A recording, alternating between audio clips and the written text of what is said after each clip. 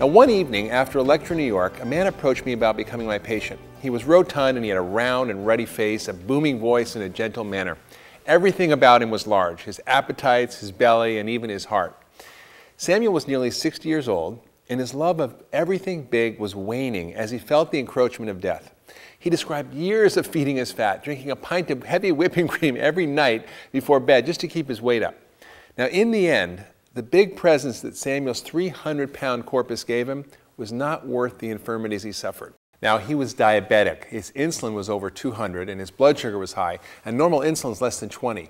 He had very high cholesterol levels. He had angina or chest pain, sleep apnea, high blood pressure, a thyroid that wasn't working. He was always exhausted. He even had reflux. He was short of breath at nearly every step. His nose was congested, his legs were swollen, his skin was dry, and yeast grew all over his body.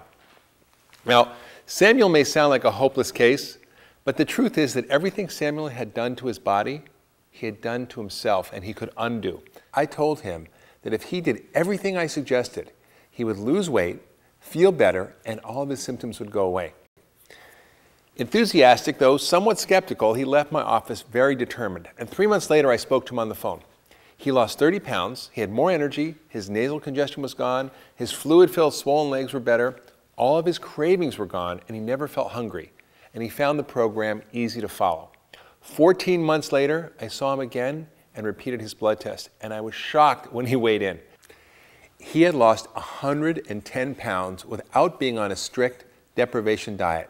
He simply changed his eating and his lifestyle. His diabetes was cured. His blood sugar dropped from 130 to 74, which is normal. His HDL, or good cholesterol, and LDL cholesterol and triglycerides were normal without any medication anymore. He was exercising vigorously 3 or 4 times a week. After a lifetime of uncontrollable appetites, Samuel finally found balance and health without suffering and continued to take pleasure in his food. And Samuel felt and looked 20 years younger. Now, I know Samuel's story is an extreme one, and you may or may not be suffering from the problems as severe as those he faced, but even so, I'm sure that you could relate to what some of Samuel experienced. Do you worry about your health? Do you have joint pain? Do you feel tired all the time? Are you overweight? Do you suffer from diabetes or high blood pressure? Do you have to check your blood sugar all the time because it's up and down? Do you have high cholesterol and high triglycerides? If you answer yes to any of these questions, you probably feel 20 years older than you are, and deep down, you may even be terrified by the possibility of complications in your health like heart disease, nerve damage, blindness, and kidney failure, and even amputation. You just want to live a normal life and get back some of your energy and vitality. You want to turn back the clock and reverse your diabetes, and you can do that. I know most people are skeptical when a doctor tells them they can reverse diabetes, but over the course of this video, I'm going to prove it to you. You can have the same experience Samuel did, and you don't have to suffer or starve to make that happen. You simply have to follow this program.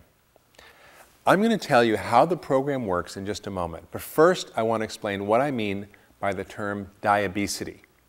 And I'm going to tell you why the condition you've just been diagnosed with isn't exactly the problem you've had. If you're watching this video, you're likely one among millions of people who are suffering from a health problem that is now epidemic in our country and the world. Your doctor might have diagnosed you with one of the seemingly many different diseases. He may have said you have insulin resistance, or pre-diabetes, or metabolic syndrome, or obesity, or syndrome X, or adult onset diabetes, or type 2 diabetes. What he likely didn't tell you is that all of these conditions are basically the same thing, just with varying degrees of severity. That's right, the underlying causes of all the conditions I just mentioned are the same. And because they're all the same condition, the treatment for all of them is also the same. That is why in this video, I'm setting aside these conventional diagnoses in a place of a new name that more accurately describes the problems you suffer from. That term is diabesity. It was first coined by Shape Up America former Surgeon General C. Everett Koop's foundation. Diabesity is a condition of metabolic imbalance and disease that ranges all the way from mild blood sugar imbalances to full-blown diabetes. Whether you're suffering from a little extra weight around the middle, or you've been diagnosed with insulin resistance or even type 2 diabetes, the fundamental underlying biological causes of all these conditions are the same. Diabesity in its various forms affects over 1 billion people worldwide. This is a massive global problem, and our current approach to the prevention and treatment is obviously not working because millions more are affected every year in a dramatic increase of a condition that was once very rare. Diabesity is also the leading cause of most chronic disease in the 21st century.